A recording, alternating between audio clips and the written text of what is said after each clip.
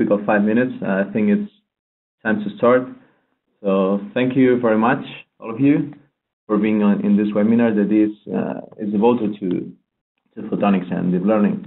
And the idea we had in mind with this webinar was to, we know that photonics is currently very big. It's growing up as a market, and it's, especially in Spain, we found it everywhere in many different sub-markets, like in automotive industry, like material processing, artificial vision, almost everywhere.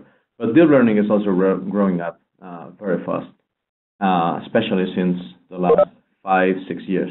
So we decided to see how these two new technologies, these emerging technologies are being combined all together, and we decided to create this webinar where we have 3 excellent talks from industries that are leading this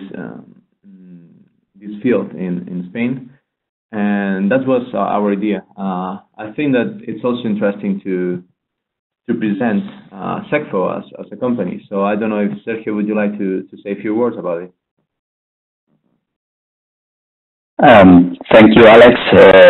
Thank you very much. Well, just to say hello, not to bore the people with SECFO today, but the idea is to say that as a company, from our point of view, it completely makes sense to organize this webinar now, connecting photonics and deep learning, because we think that the digital transformation that companies are experiencing is generating a quantity of data that must be processed, this big data, and there is a need to create systems or machines with advanced intelligence that are capable of processing a huge amount of data, and it's increasingly common for these systems to learn by themselves, and one of the keys of artificial intelligence is learning.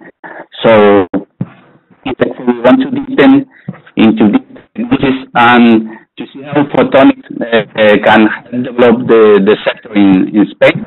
And for this reason, we have created this webinar. And thank you very much, Alex, for your management.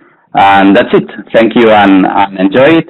And for all of you, most of you know SECFO, what we do, and for those of you who don't know SECFO, I'm available for you to explain how can we collaborate with you, and how can SECFO generate benefits for your company or your research group. And thank you very much. And Alex, go on, please, and okay. Your webinar.